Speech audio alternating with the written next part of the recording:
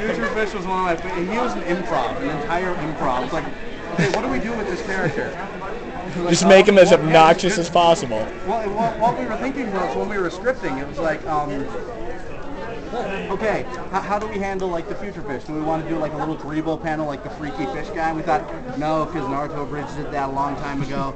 And then we thought about, like, what if we just make him, you know, stupid? Like, he can see the future, but he can't comprehend exactly what that means. He's just seeing a bunch of different timelines at the same time, and he doesn't understand when is what or where he is.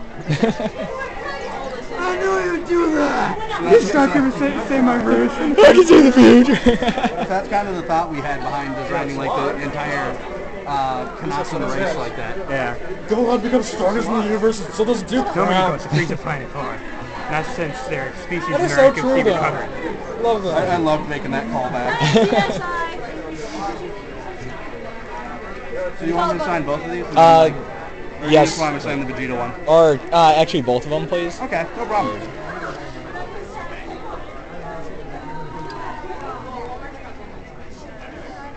And do you have any, like, advice for some people that are trying to get a YouTube channel popular? Like, me and my buddies have been working on something for the last couple of months, and we're actually just starting to write some skits and stuff. It's just kind of random ideas that we can, or just think of spur of the moment.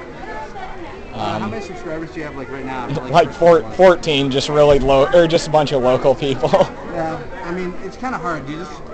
One of the things is you just gotta keep doing what you're doing just because you love it. Yeah, just persistence. That's why we do it. I'm gonna be honest. I kind of lucked out when I started doing Yu Yu Hakusho Abridged. Yeah. Because it was like, well, I mean, the entire story is I broke my back, so I literally had nothing else that I could do. So I was sitting there in a chair. It's like, click. What's this? Yu-Gi-Oh Abridged. Because it's funny. I start finding others. I find Berserk Abridged. I find Naruto Abridged. I'm like, maybe I should try something like this. But what do I have? I look over, and the only anime I even own is Berserk and Yu Yu Hakusho. So it's like, and it was that. So ripping the Yu Yu DVDs. I voiced over the first episode in one night. Just kind of like, I didn't even have a script.